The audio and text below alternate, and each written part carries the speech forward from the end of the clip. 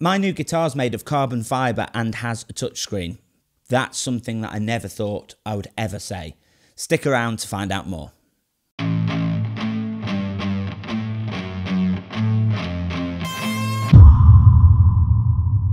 Hi folks, how's it going? My name's Lee Townsend, and today on my YouTube channel I've got a new guitar and I'm really excited to show this thing to you actually. It is a mind-blowing piece of technology. So, this is the latest model from a company called Lava Music. This is the Lava Me 3 guitar. I've only had this for about 2 days, but I've had a weekend full of gigs, so I've not had a chance to really see what this thing can do. So today's video is going to be an overview and sort of first thoughts video. Now, full disclosure before I go any further, Lava Music have sent me this guitar for free so that I show you guys what I think about it and give you my thoughts and things like that. So do with that information what you will. But I haven't been told what to say about it. So if there's anything that I dislike, I will tell you because I'm not going to be dishonest to you guys. It wouldn't be fair.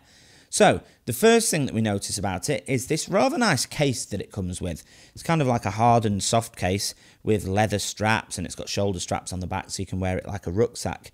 I really like this. It's a lot more premium feeling than the gig bags that a lot of guitars come with as stock. So let's get the thing open and see what's inside. So, the first thing you'll see, look at that. Look at it.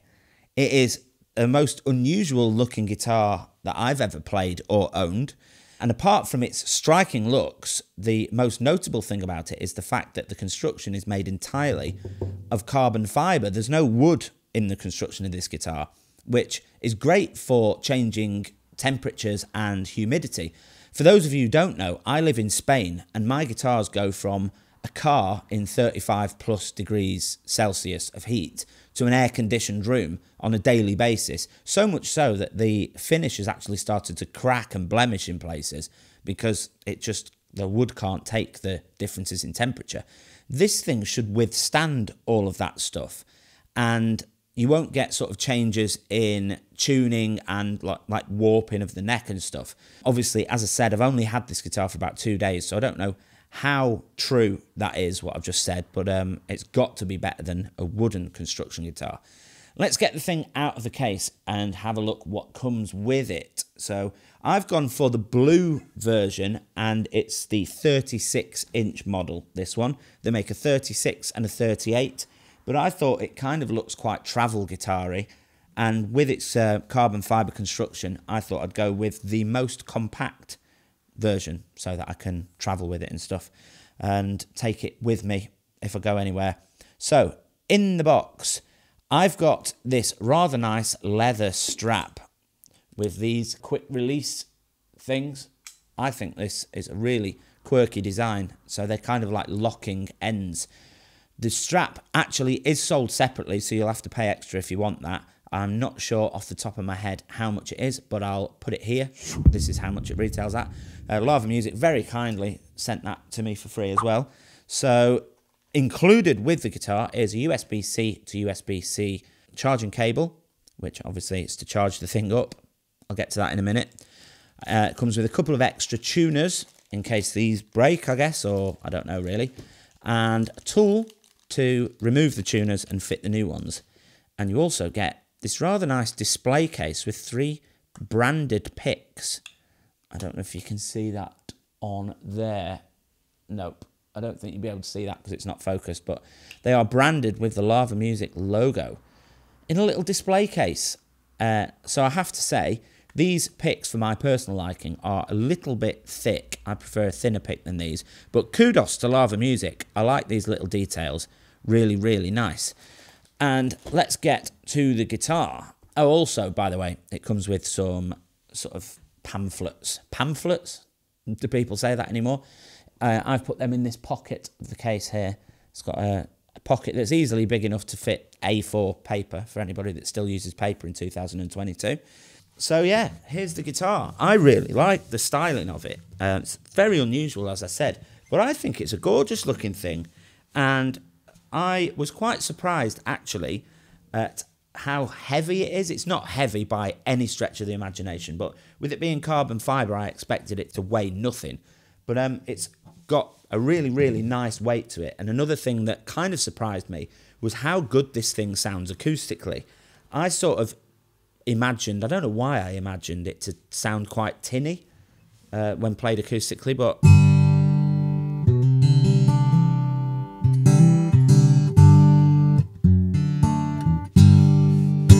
it's a really, really nice sounding guitar, straight out of the box, acoustically.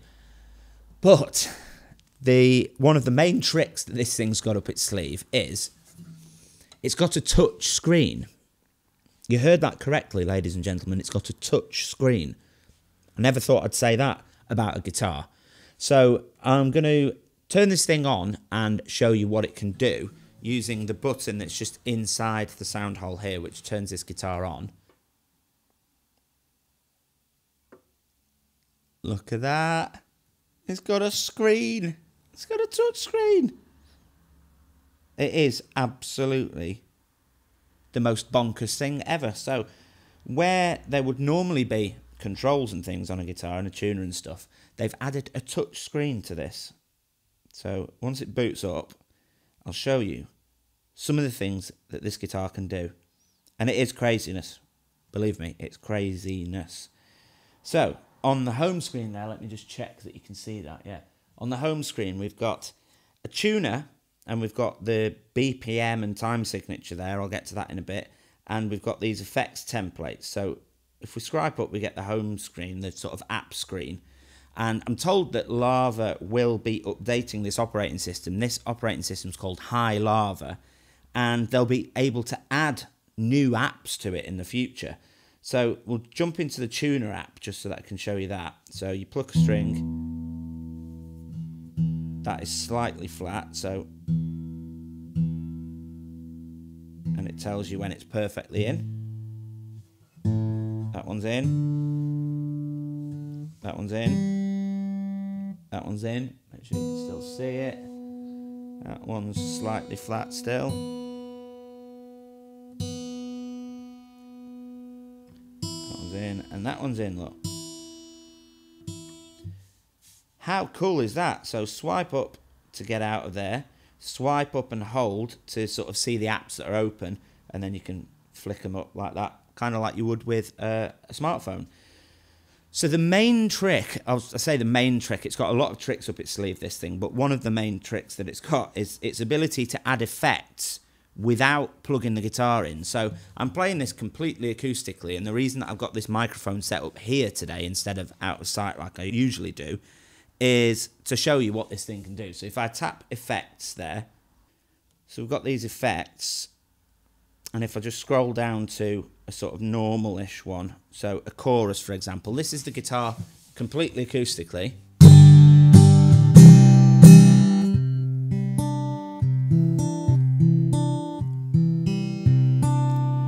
And then I press chorus. This is crazy.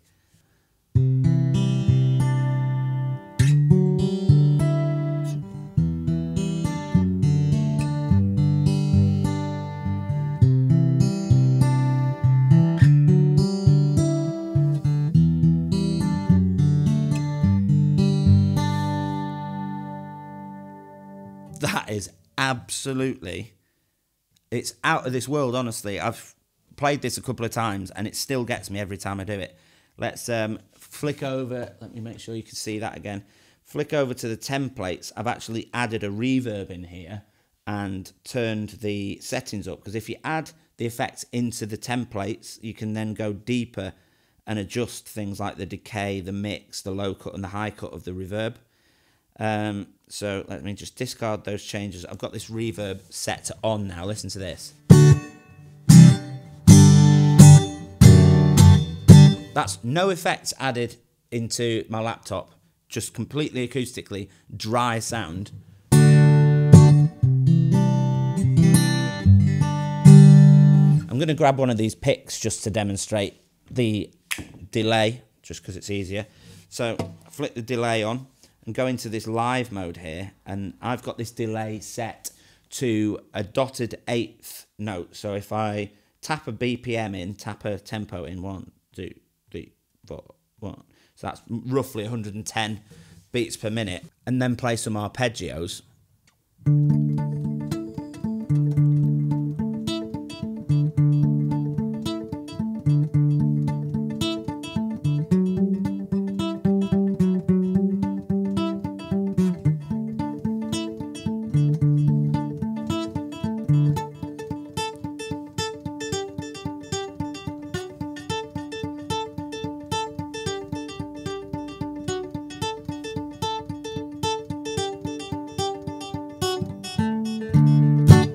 Sorry about the shoddy playing, but how amazing is that?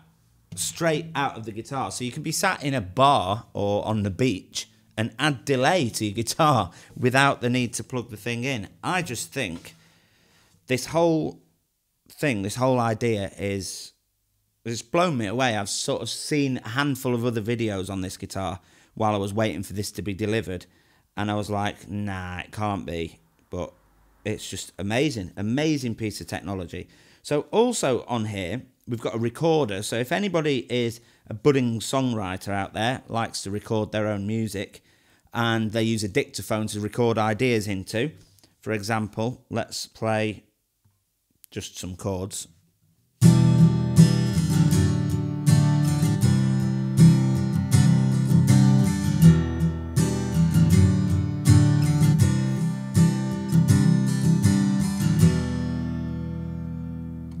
And then hit stop on there.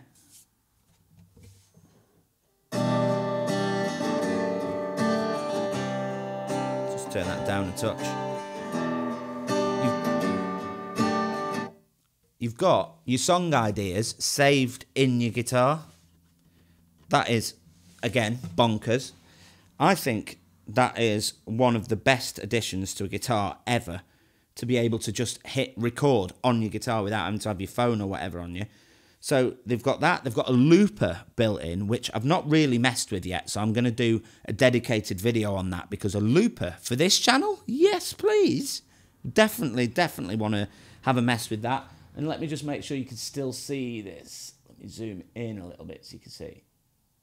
There is a practice section which has chord transition, so you can exercise your accuracy and speed. It's got strumming, so you can get consistent and accurate with your strumming and stuff. Scale training, that's something that I'll use for sure, because my knowledge of sort of music theory and scales is terrible for the amount of time that I've been playing. I've been playing guitar for over 20 years, but scales and stuff, I know roughly where I can play, but I'll definitely be using that to improve my scales and stuff. You've got ear training and single note. So for beginners, well, not even beginners, as I said, I'm a professional musician. I earn my money from playing music, and even I'll use this practice section. So that's amazing as well. Let's get rid of those. And also, we have, you can store music in here as well. I've not really looked into this, as I said. You've got updates as well, so you can check that you've got the latest version of High Lava. Checking for updates. This is the first guitar I've ever owned, by the way, that I've had to connect to my Wi-Fi at home. And the initial setup's really, really easy as well. So you can see there, High Lava is up to date. So I can get rid of that. I've got settings here. So you've got your account settings. My account is called Townsend, by the way. You can follow me on the Lava app if ever you get one of these guitars. And you can share things. So I can share my ideas and my loops and stuff with the Lava community. So it's kind of like its own social network in a way that you can connect up to this. So I'll go into more detail, as I said, on incoming videos and stuff. So you've got sounds, so you can adjust the master volume, the media volume, the guitar volume. You've got an EQ for when the guitar's plugged in, so you can adjust your EQ and stuff like that, which is amazing. You've got acoustic boost as well, so free boost is a kind of boost that you've got within the guitar. And you've got mixing mode as well, so the pickup system in this is kind of like the Fishman Rare Earth blend, where you've got a microphone and a pickup. The difference, obviously, is the pickup in this guitar is under the bridge, not in the sound hole, because there's not a conventional sound hole in this guitar. But you can blend sort of full-on pickup or full-on microphone or somewhere in between, which I think is a really cool addition as well to this guitar. So yeah, if you do pick one of these up, make sure that you follow me on the Lava Music app as well. So with regards to the guitar itself, ignoring the technology that's in it, I'll switch that off, by the way. Pressing and holding the button gives you the option to slide power off, and it plays you a little tune. With regards to the guitar itself, ignoring the technology, with it being a carbon fibre construction, there's no truss rod in the neck, so you can't adjust the truss rod. So the way that you adjust the action on this thing is by taking this bridge piece out. Obviously, take the strings off, take the bridge piece out, and you can sand it down with really, really fine sandpaper, which I think I will be doing because the action is slightly high for my liking. Obviously, they had to leave it high because some people prefer higher action, and you can only sand down, you can't sand up. So it's the best way they could do it. The action isn't bad by any stretch of the imagination. It's definitely playable, absolutely.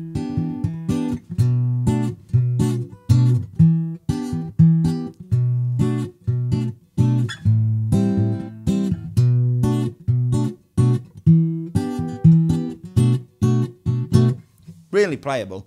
I just would prefer it a little bit lower than it is. So I'll do that on a video when I get round to doing it so that I can show you guys how it's done. But that's pretty much all for my initial thoughts on this guitar.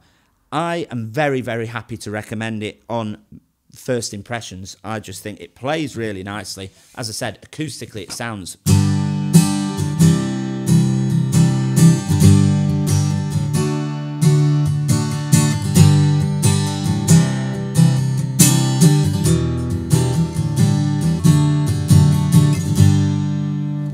It sounds lovely, it really does, and it plays really nicely as well. And I'm even using a pick that I'm not used to. I'm using one of the picks that comes with the guitar, which is way thicker than what I'd normally use. But yeah, I've rambled enough for a first initial impressions video. So if you've got anything useful whatsoever out of this video, please make sure that you're subscribed by clicking the subscribe link below.